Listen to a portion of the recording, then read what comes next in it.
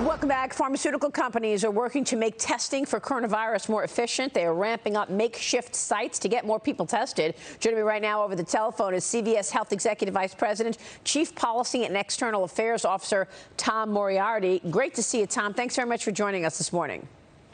Thank you for having us. So you were at the White House meeting on Friday. Tell us what CVS is doing right now, what the next steps are in terms of moving this forward. Well, Maria, Friday was an important step forward. You know, as we've looked and the situation's developed, we've been asking ourselves a simple question: how do we leverage our scale and our unmatched capabilities in the communities where we are, and how do we help our members, customers, and patients and be a real resource? So, as we've looked at it, the presence we have in the community, we're taking a number of steps. First, we're protecting access to medications by waiving delivery fees and easing restrictions on filling prescriptions. We're making telemedicine more readily available by waiving fees and encouraging patients to utilize this important benefit. And then, most importantly, we're working with the administration, the governors, state and local officials on increasing frequency and the efficiency of the COVID-19 testing. So these are all big steps, and we're happy to play a part for the country. So tell me about that testing and how things have changed, let's say, in the last month, because obviously initially we had a major issue with the testing where they didn't work. That's right, Maria. And over the last week, the end of last week, and over the weekend, Roche and Thermo Fisher had new testing capabilities approved. And what that's going to allow for testing to take place in secure areas of parking lots, importantly not inside our stores, and the individuals being tested will not have to leave their cars.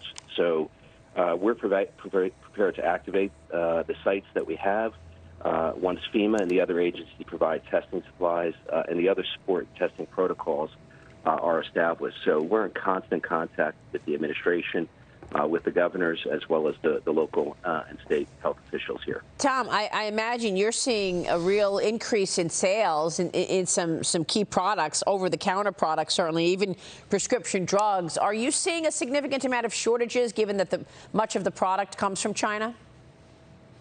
Well, Maria, as you know, I mean, we're pretty much in every community across the country, so it does give us a unique view into what's happening. We have seen very large demand spikes across a wide range of items and categories, and you'll know them: the face masks, the hand sanitizers, disinfectant sprays, and wipes and gloves. But we're in daily contact with our suppliers and constantly restocking. And while there may be some spot outages, we're pretty confident in our ability to continue stocking our stores for our patients and customers. Yeah, I mean, I think you make a good point. I went the other day to buy wipes, and there were no wipes, right? And then other people saying, well, there are no masks. I can't find gloves. You have a confidence that the suppliers will keep that train moving as things get tougher in the coming weeks? We have that commitment, Maria. They're ramping up continued production and adding shifts and really working hard to meet the demand that is out there for all of these supplies. And given the demand that we're seeing, have you raised prices in any way? What should viewers understand and patients understand when they're dealing with CVS? Because, you know, this is a moment in time where some companies will use this opportunity to actually see the demand and hike prices. Well, Maria, I think we've demonstrated over the years that we do the right thing for our customers and patients. And so in any disaster or emergency response situation, we have a protocol where we freeze our prices to where they were before the emergency or the disaster happened. So you will not see that happening at CVS pharmacies.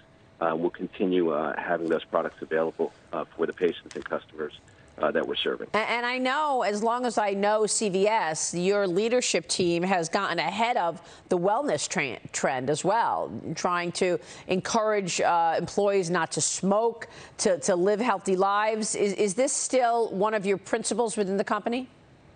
It absolutely is, Maria. I mean, we made the decision to stop selling tobacco products back in 2014 because we recognized to become a true healthcare company, we had to align with the interests of the patients and customers we serve. Our response to the opioid epidemic, all the work we do in the communities each and every day, and even more recently, our commitment to public housing and making investments in housing, because access to housing is a critical component of healthcare. as we go forward. Yeah, Tom, it's great to have you on the program this morning. Please stay in touch. Come back soon so you can give us an update on all of this. Very, very scary Thank you time very for much, people. Now.